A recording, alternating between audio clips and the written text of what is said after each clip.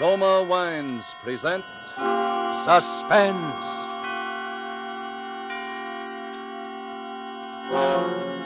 Roma Wines, made in California for enjoyment throughout the world. Salud, your health, senor. Roma Wines toast the world. The wine for your table is Roma Wine, made in California for enjoyment throughout the world. This is the man in black, here for the Roma Wine Company of Fresno, California, to introduce this weekly half hour of Suspense. Tonight from Hollywood, Roma Wines bring you a star, the actor whose recent portrayals in Lost Angel and See Here, Private Hargrove have been so much admired, Mr. Keenan Wynn. And so the remarkable events of which Joe Eisinger has written in his novel, The Walls Came Tumbling Down, and with the performance of Keenan Wynn as the society chit-chat columnist who signs himself Darcy, we again hope to keep you in suspense.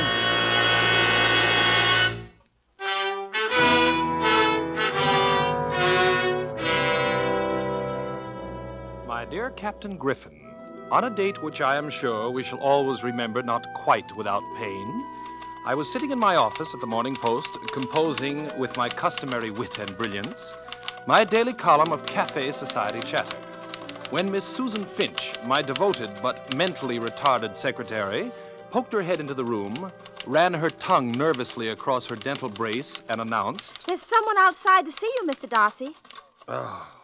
"Tell him I'm on my deathbed. Tell him there's a priest in here now administering the final sacraments. Now go away." Well, I couldn't tell him that, Mr. Darcy. He's a priest himself. Did you say priest? Well, perhaps I am in articulo mortis and didn't know it. Very well, Duchess. Ask the good father to come in. Yes, sir. Please come in, Father. Thank you, my child.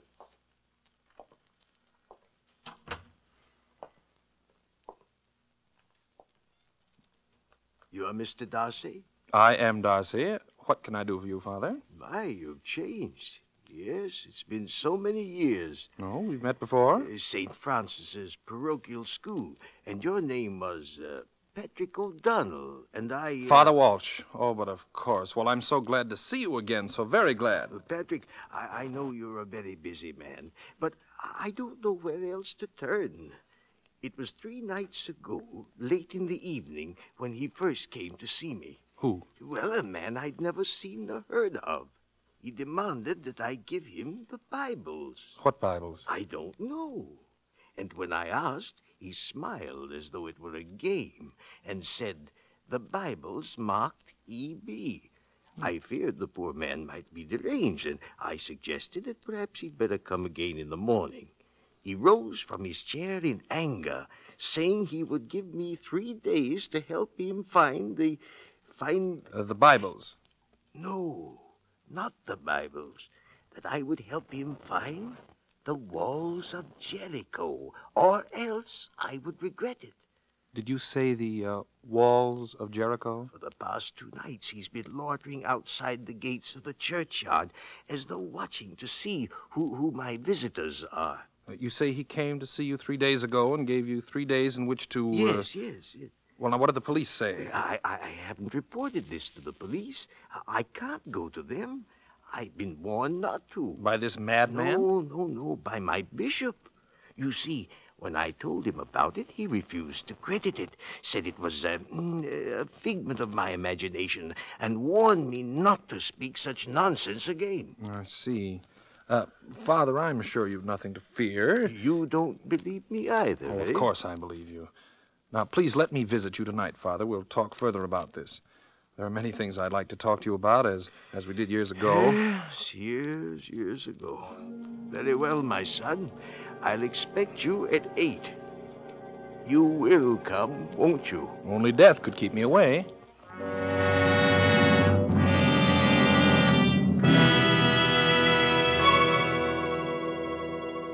And now, in this brief intermission, let us picture this scene. A scene beneath a radiant Caribbean moon at the fashionable Hotel Nacional de Cuba in Havana, Cuba. An American dinner guest has just raised his glass in a toast to Havana, its traditions, its beauty, the superb dinner and wine. His Cuban host replies, "True, the traditions, the scenery, and the food you enjoy, they are ours. But the wine of which you speak so highly, That is of your country. We must import it. It is the famed Roma wine made in your own California. Yes, it does surprise many Americans that California produces wines, Roma wines, of such uniformly superb quality that they are imported to many foreign countries as special occasion luxuries. But millions of Americans do know and enjoy the excellence of Roma wines daily with meals and when entertaining. These millions have made Roma America's largest selling wines. They know, too, that Roma wines are amazingly inexpensive for wines of such distinguished character. That's because here in America, you pay no high import duty, no expensive shipping charges. Yet Roma brings you wines that combine age-old winemaking skill with modern scientific testing and quality control. All this for only pennies a glass.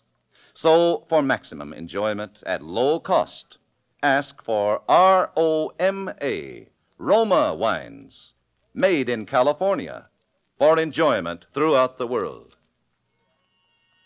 And now it is with pleasure that we bring back to our soundstage Keenan Wynn in The Walls Came Tumbling Down, a tale well calculated to keep you in suspense.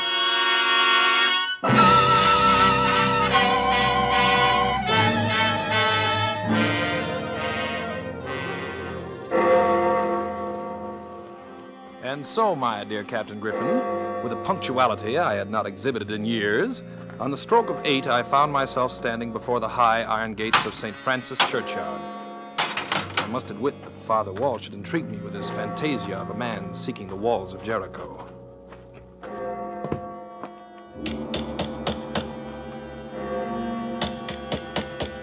No response. I tried the door. It swung open, and I stepped into a musty, dimly lighted hall. Father Walsh! Father Walsh! You at home? There was no answer. I crossed to the door of the study and threw it open.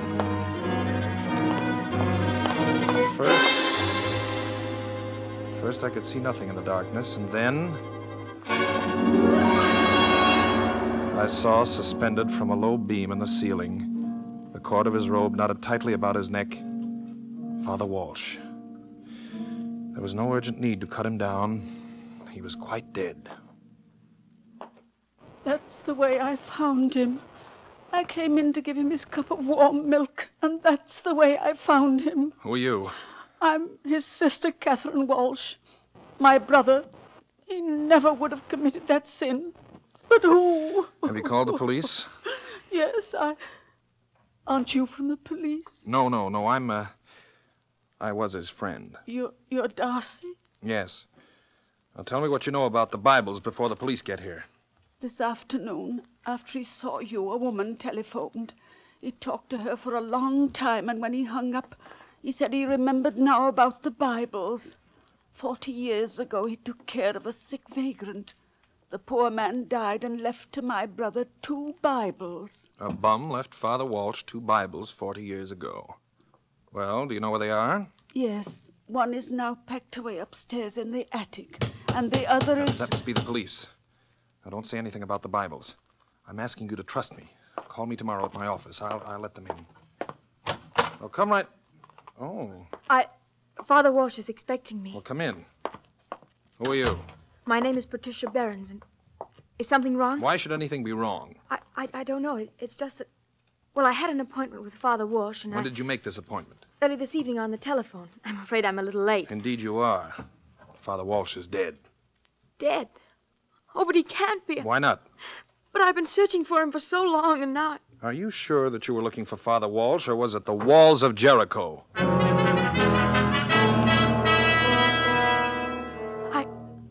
I don't know what you mean. No? If Ernst did any talking about...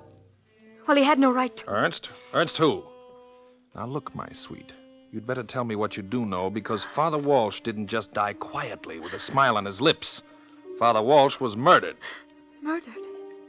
Look, you've got to trust me. Well, I'll hate myself for this in the morning, but okay.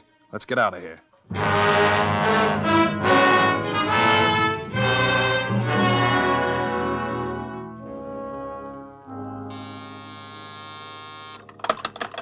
Yeah?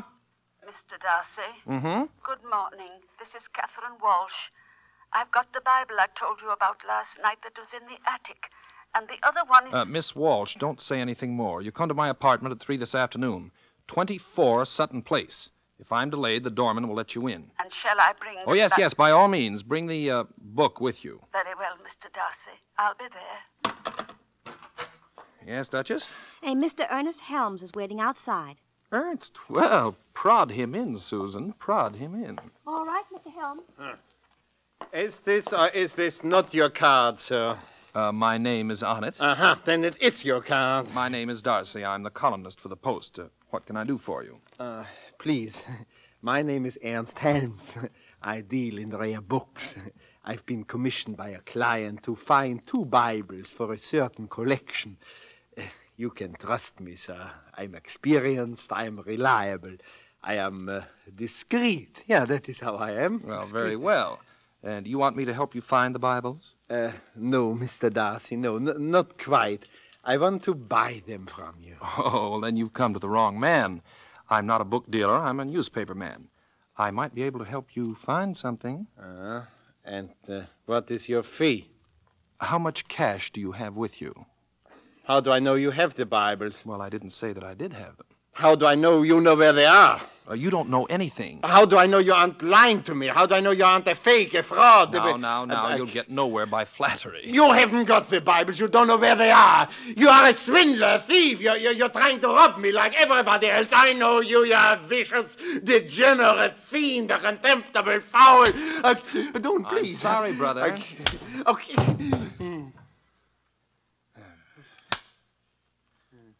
Now. Hey, what happened? Oh, just a little thing. You've got some water there? All right, now wait outside, Susan. What? Oh, you're all right now. Mr. Darcy? Yes, you're fine now. I'm Ernst Helms, please. I come from Prague. Well, how do you do? My shirt, it's all... What happened here? Oh, nothing. An accident? Oh, you're fine now. Here, let me help you then. Your coat? Oh, yes, thank you. My money! Where's my money? On my desk. You'll leave it there if you want the Bibles. The Bible's marked E.B. Here. Please, how soon will you deliver? 3 days.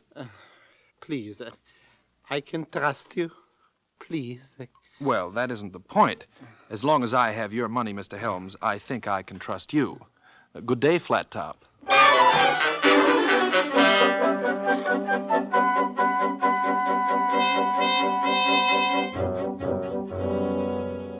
My dear young lady, look.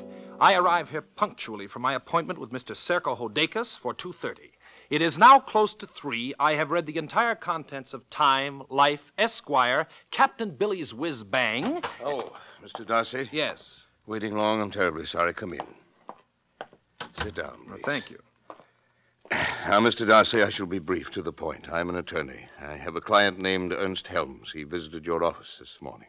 How do you know that? He told me so. I manage his affairs. He also told me he gave you $1,800.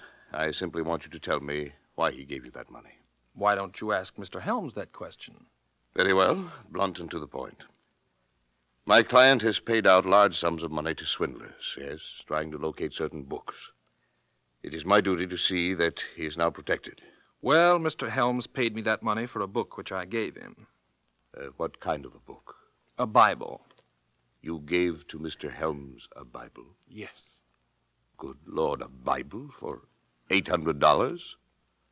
And I suppose Helms knew what he was doing. I'm going to wash my hands of him one of these days. You're telling the truth, Mr. Darcy. You really gave him this Bible. I'm a liar if I didn't.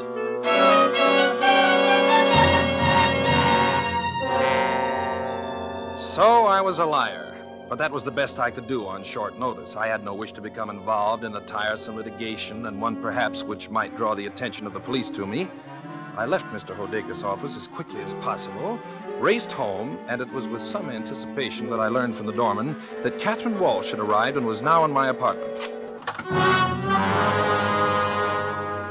I'm right in, Darcy. In time for tea. Well, well, Captain Griffin, Detective Lucas, and if my memory does not fail me, and unfortunately it does not, Detective Regan. Are you gentlemen waiting for a fourth for bridge? We've got our fourth. In the other room, Darcy. I took 3 small, reluctant steps into the darkened room. It was lying on the floor on the other side of my bed near the small table on which my telephone stood. It was the frail body of Catherine Walsh. Well, Darcy? Griffin, I find this very embarrassing. Yeah, I know just how you feel. But right now, Darcy, you must make an effort to tell me the whole story. And believe me, my friend, it better be good.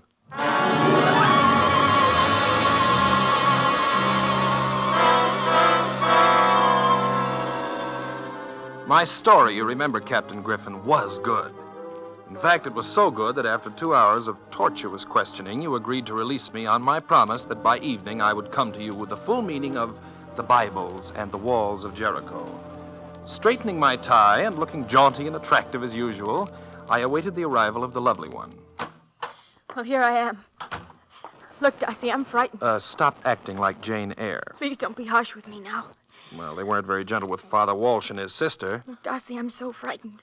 The manager of my hotel told me that he got a phone call from Ernst Helms asking him to put his trunk and luggage in the storeroom. He's gone away and I don't know what to do. Try telling me the truth. Yes. I'm sorry I started the whole thing. His letter said there'd be blood and murder. He was right. Whose letter? Elias Barron's. You mean the Elias Barron's, the artist? Yes. He was my grandfather. I started to write a biography of Elias Barron's to show the world how he was forced to suffer and live in poverty. What the greatest and most celebrated painter of our time went through to... Well, during my research, I found this scrap of letter. Here, read it. Let's see. Live only to finish my greatest work, my only mural. And there will come the day when men will again shed blood for the walls of Jericho, as did Joshua and his hosts. But only in my Bibles will be found the key. He who reads each word of God will uncover the sweeping vision of the walls of Jericho on the wall of my hovel. Glory be to God, and cursed be all men. Well... That mural is priceless. But no one knows where my grandfather lived or died. He'd run away from a hostile world. I retained Ernst Helms, an art dealer, to help me in my search. And Elias Barron's was the poor, unknown vagrant that Father Walsh took care of and buried. Yes. We traced the Bibles to Father Walsh, but... Oh, Darcy, I'm so frightened. I can't find Helms, and You don't have to bother to look for him. The police will do that for you. What do you mean? He has one of the Bibles. Then why doesn't he come to me? Because that mural is, well, it's finders keepers in a case like this. But Helms is now a fugitive wanted for murder. Oh. And the other Bible is undoubtedly nowhere on this earth. That's what poor Catherine Walsh was trying to tell me. But we know that Elias Barron's left 2 Bibles to Father Walsh. Yeah, all right. Wait a minute. Wait a minute! Father Walsh, of course. I'm a dope. I remember a warm and lovable little thing he used to do that the whole neighborhood knew about when I was a kid. He always used to bury a Bible with the souls he buried. So, one Bible he kept, which is now in the possession of the killer of Catherine Walsh, and the other Bible he blessed and buried with a dead man. But that means that... Precisely. We don't know where, under what name Barron's died, or where he's been buried. Joshua at the Battle of Jericho. Joshua. Give me that. Give me that. Now, let's see. Joshua. The son of Nun. Joshua Nun. What? How do you spell it? Oh, N-U-N. Oh, pray that my womanly intuition is not playing me false. Come along. Where? To see if there isn't a Joshua Nun buried in Father Walsh's churchyard.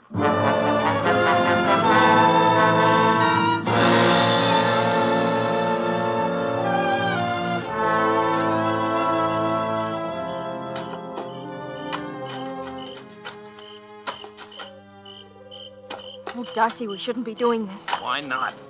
The cross says Joshua Nun. And if I'm wrong this time, it won't be wasted effort. I'll simply crawl into the grave myself and pull it in after me. Here, I've struck it. Give me that crowbar, quickly, come on. Oh, dear.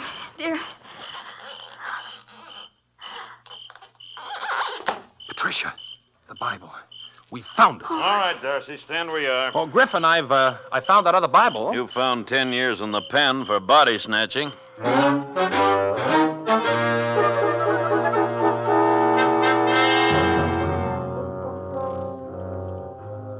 Well, Captain Griffin, this time, as you must remember, my story was even better. And you agreed that now, with one Bible in our possession, we might succeed in smoking out the killer who had the other Bible. The entire story of Elias Behrens and his Walls of Jericho broke into the press, and a veritable epidemic of wall scraping struck the city. It was on the 5th day that a phone call from Serko Hodekas asked me to see him at once on a matter of great importance. Yes, Mr. Darcy. Helms called me twice. I tried to trace the calls, but it was impossible. All he would say is that he didn't kill anybody, but that he had the other Bible. How'd he get it? He wouldn't explain. He said he's sending it to me so that you could find the mural. But the condition is that, as his attorney, I protect his interest in the sale of the mural. He has a right to that, even though he is a fugitive. Do you agree? I agree. Good. Here is the Bible, which came in this morning's mail. The Bible he gave me was very old. On its covers were the initials E.B. I turned to the book of Joshua.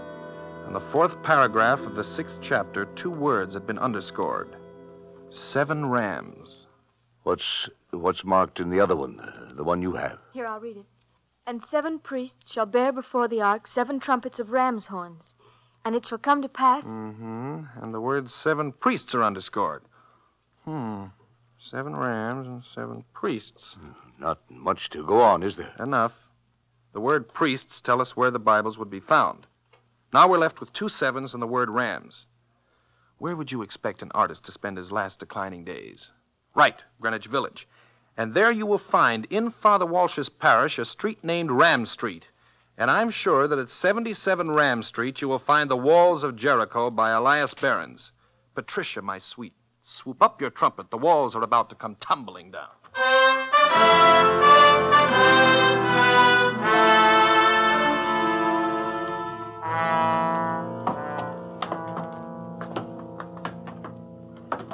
Yeah, this is where the crazy old coot used to live. Joshua, he called himself.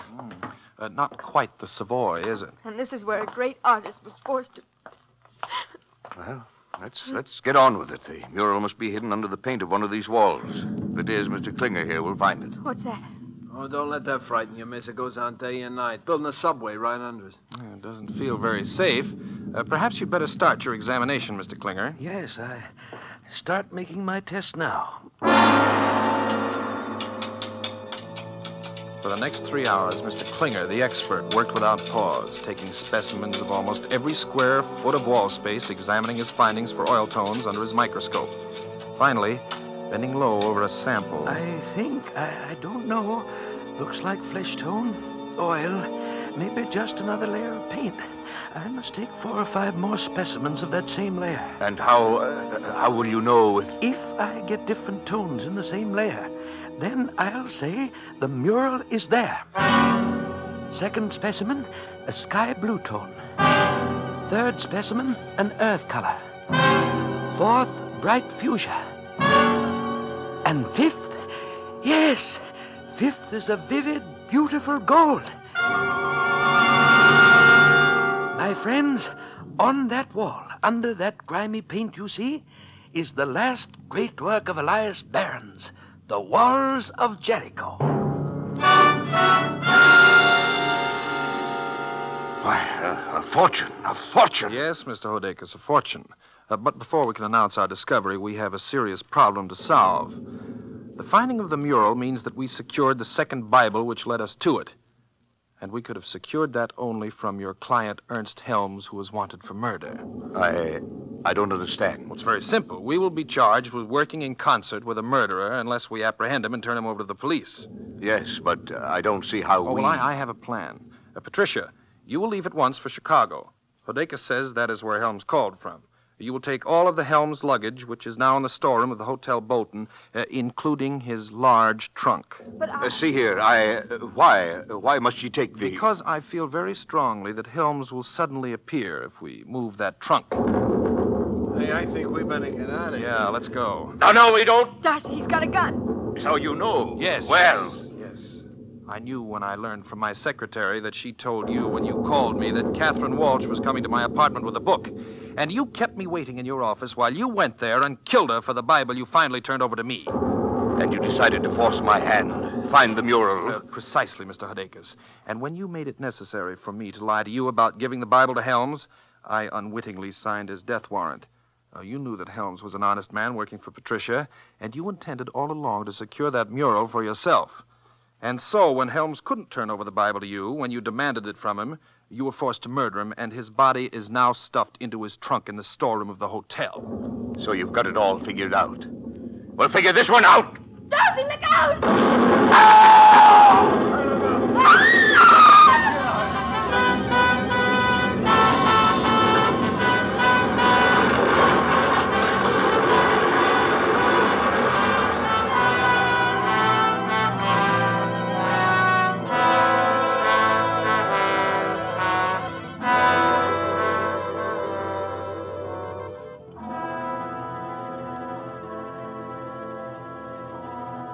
And that, my dear Captain Griffin, was how it came about that the walls came tumbling down, right over Mr. Hudakis' embarrassed ears.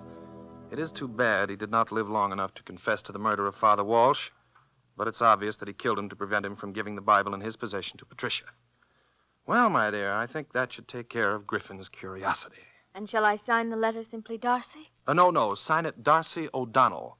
From now on, my pet, I'll be forced to use my last name since you are going to share it with me.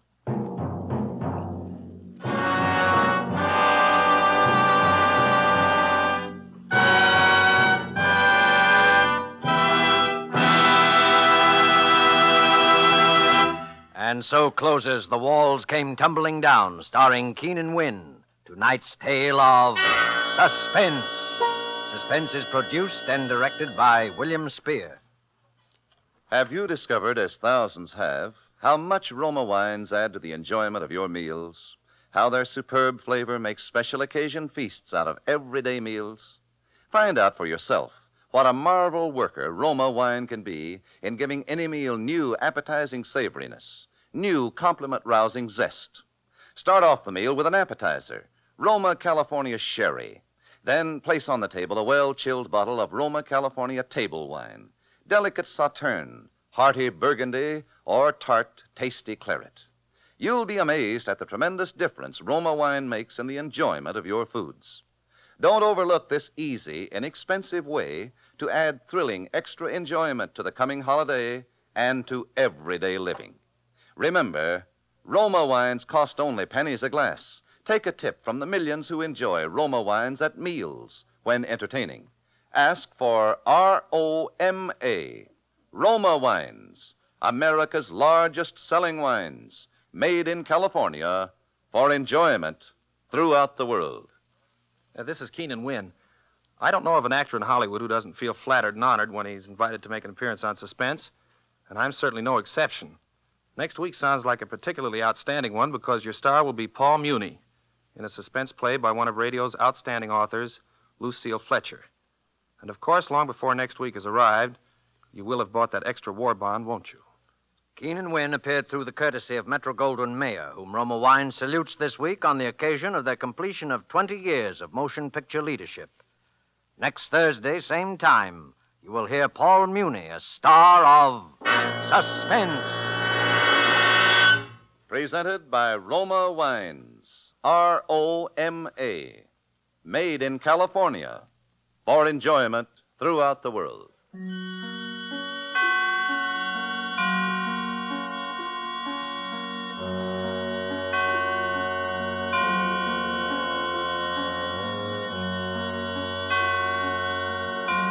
This is CBS, the Columbia Broadcasting System.